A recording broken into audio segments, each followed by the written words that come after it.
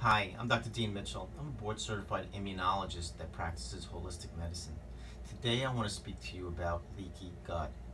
A lot of people have heard this term leaky gut and they're not sure what it means. When you think about something leaking, you tend to think of a faucet that's leaking where the water keeps on dripping. That's not what we're talking about with leaky gut. Leaky gut has to do with a few different type of medical disorders where the body's immune system starts to go out of balance. The classic cause of leaky gut that we understand the best has to do with gluten.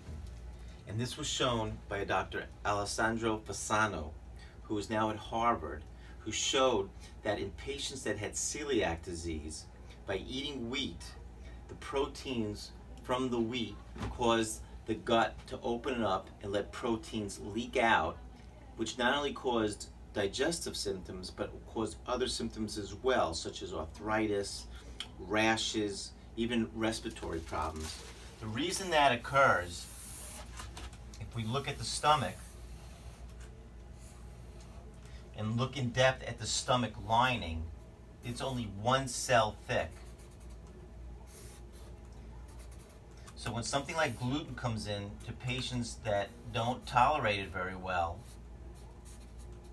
the space between these cells opens up and the proteins leak out into the rest of the body.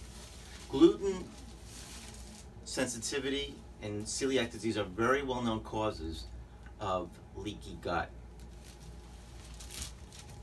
Another cause of leaky gut that I see frequently in my practice has to do with candida, or what's called yeast overgrowth. Many patients I see in my practice, due to several factors such as overuse of antibiotics, a diet high in sugar intake or carbohydrates, if patients have been on acid blockers such as proton pump inhibitors, all of these things change the balance of the good and the bad bacteria in the gut and in the intestines. And again, when this happens, the overgrowth of the yeast causes openings between the cells in the intestine and in the stomach that escape out and can cause symptoms varied, such as vaginitis in women. It can affect the sinuses in men or women. I frequently see patients that get skin rashes, and in the more extreme cases, patients get what's called brain fog, where they're just not concentrating well, or severe fatigue. The last digestive symptom I want to talk about is called small bacterial overgrowth. In the past, a lot of patients were thought to have irritable bowel syndrome, but now also we have a special type of breath test that we do that we can determine if a patient has too much bacteria in the gut, which needs to be reduced so they can alleviate their symptoms.